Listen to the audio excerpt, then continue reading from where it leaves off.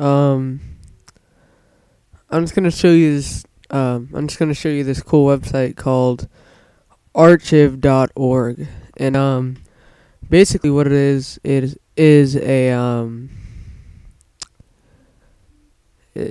archive.org slash web, and what it does is it's kind of like a time machine. It'll take you back in time to any website you want.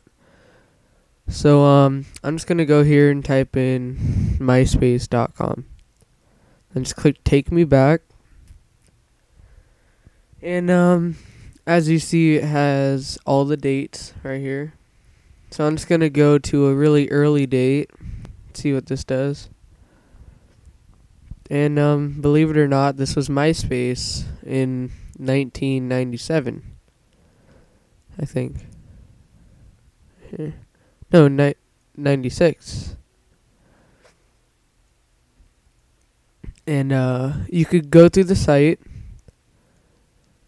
So prices, I don't know. And I guess it was a hosting service or something. I don't know. But yeah, so there's MySpace. And you could basically do this for any site you want, even YouTube. And you could just browse to the site like it was before. And I think this is a really cool site because, I mean, who doesn't like seeing what these, humongous billion views a day sites look like before, So this is it in 2005. And yeah, it's pretty awesome.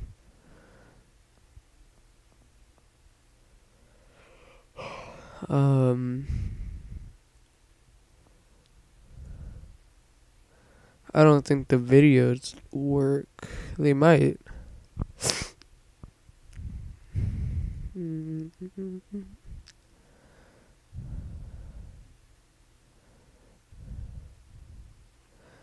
Yeah, it's weird. So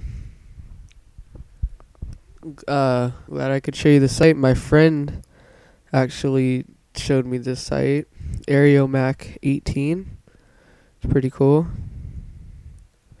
And I thought I'd just share it with you guys. So let's try Google.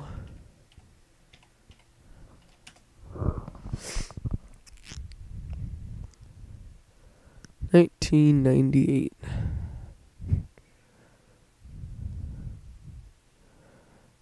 Ha. Index contains 25 million pages, soon to be much bigger.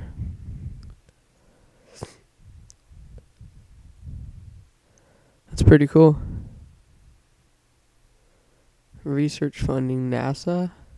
Ooh.